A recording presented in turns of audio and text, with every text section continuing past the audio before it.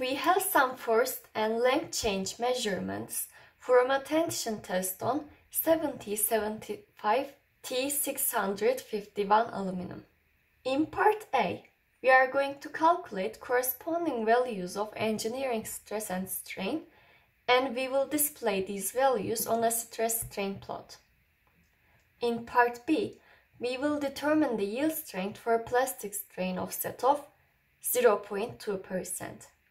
And finally, in part C, we will determine what tension force is required to cause yielding in a bar with a diameter of 20 millimeters, but this bar will be made of the same material. And then we will compare this value with the 9.07 millimeter diameter specimen. So we can start now. We know that sigma is equal to force over area. Since area is equal to pi times r square, in our case the area will be equal to 64.61 times 10 to the power of minus 6 meters squares. So we can start calculating the stresses now. We know that sigma 0 will be equal to 0 because the force is 0. But sigma 1 will be equal to 7.22 kilonewtons over the area, which is 64.61 times 10 to the power of minus 6 meters squares. And this will be 111.75 MPa.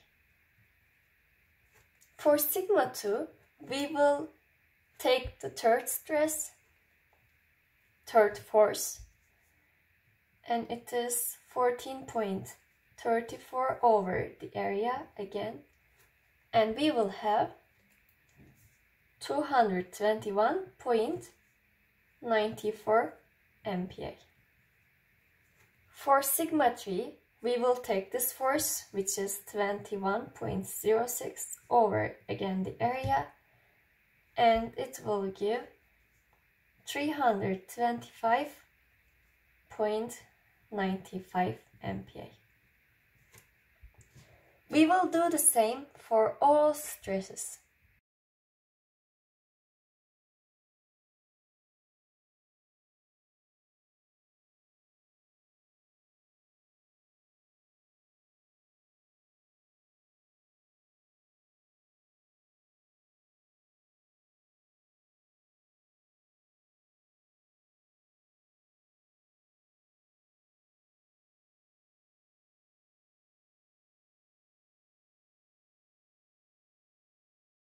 And then we will calculate the strains. We know that strain is equal to change in length over the initial length. And we know the initial length is 50.8 millimeters. So we can say that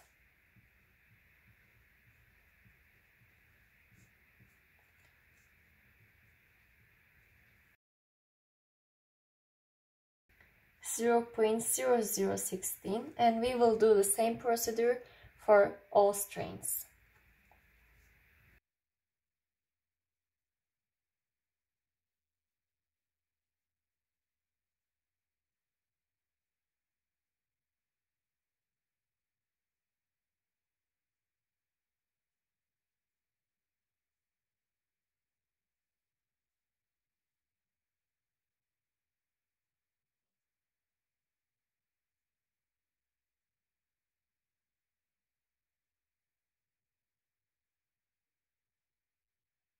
We calculated the corresponding values of engineering stress and strain.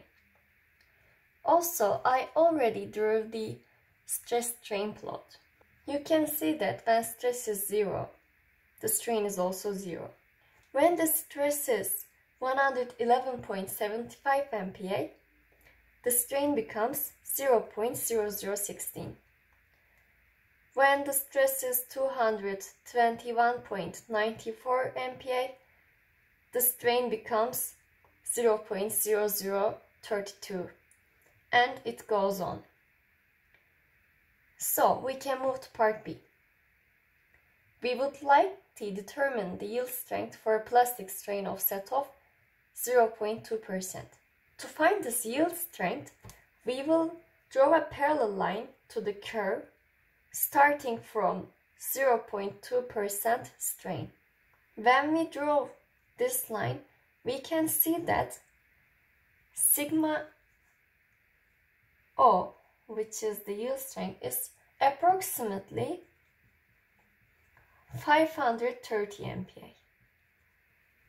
Because it comes later than sigma 6, which is 527.78, and it is smaller than the sigma 7, so it is approximately 530 MPa. So when we move to part C, for diameter is equal to 20 millimeters,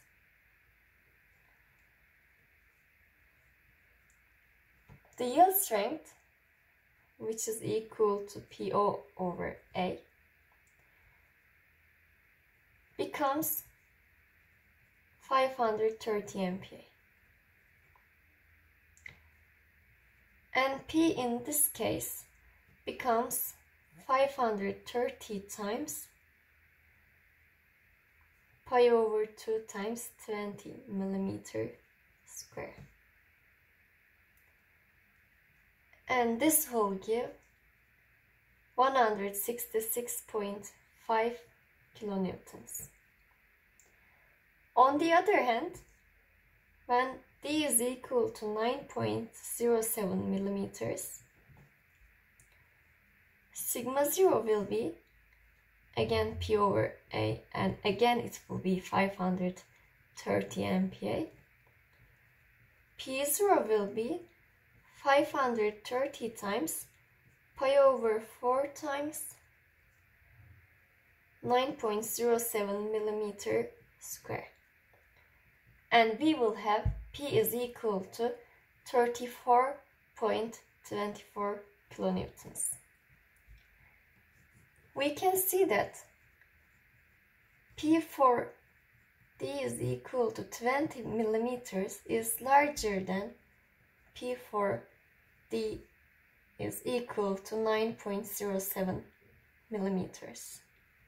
The reason why they are different is the equation P over A. We know that the yield strength is a constant value. So P over A always should give the same yield strength value for different areas and different forces. So we have a bigger area. The force to cause yielding should become larger too. This is why force for 20 millimeter diameter is larger than the force for 9 millimeter diameter.